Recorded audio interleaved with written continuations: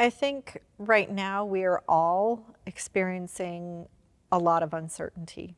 This is an evolving situation. And as a health psychologist, I know that one of the strongest stressors is unpredictability.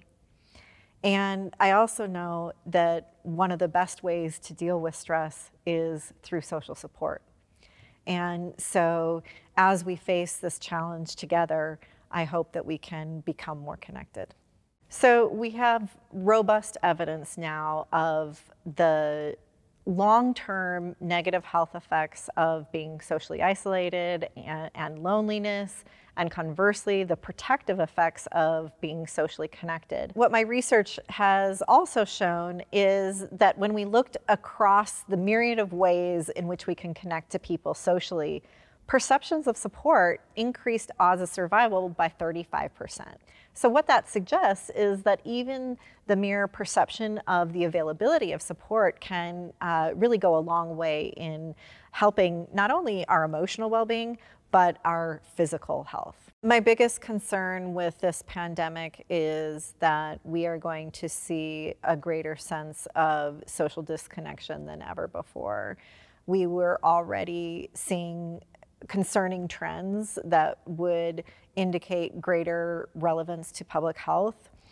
And so if we don't change this trajectory, we will have emerging public health issues beyond this pandemic. But my hope is that with this, that we are going to see greater awareness of the importance of being socially connected.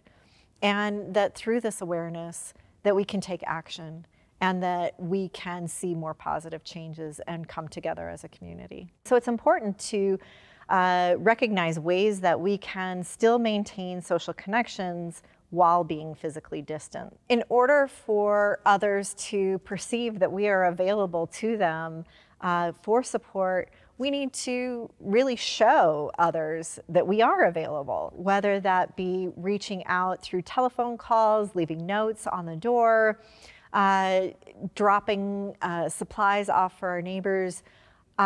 Just showing that we are available if they need it can go a long way in helping them cope and get through this. So we have this opportunity now to really make a difference, to show that we are in this together, that we can help each other out, and to really find solidarity in this. Wouldn't it be wonderful if instead of feeling more isolated than ever, that we felt more connected than ever, just by really connecting to each other to get through this together?